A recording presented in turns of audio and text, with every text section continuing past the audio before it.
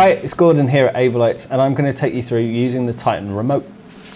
First thing that I have done is I have configured the IP on my phone to be a static IP. I know exactly the range that it's on, and I've set it up on a wireless access point.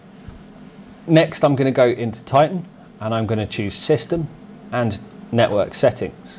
I'm going to make sure that this IP address is in the same range as my phone. If it's not, I can click on that and I can type in a new IP range there.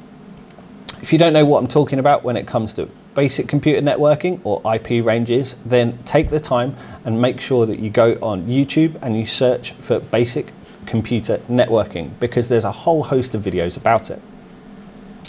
As soon as I've done both of these things and they're on the same network, then I'm going to be able to use a Titan Net session. As soon as Titan's plugged into a network, it will broadcast that it's on a Titan Net session.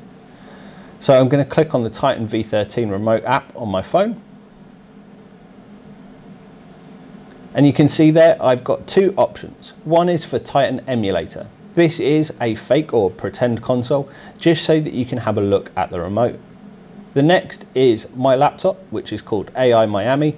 I can clearly see the IP address there, and I can see that it's a master. I'm going to click on it, and it's already loading the show that I have here inside Titan. If I go to my groups and palettes, I will be able to say group 1, enter, and select it just the same as I can in the Titan surface. I've got the numeric keypad here.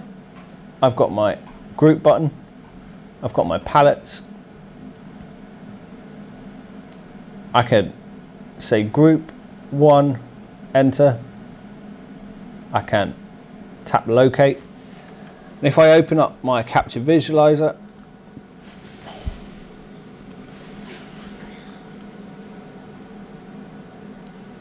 you can see that those fixtures that are in group 1, my all spots group, have clearly been located.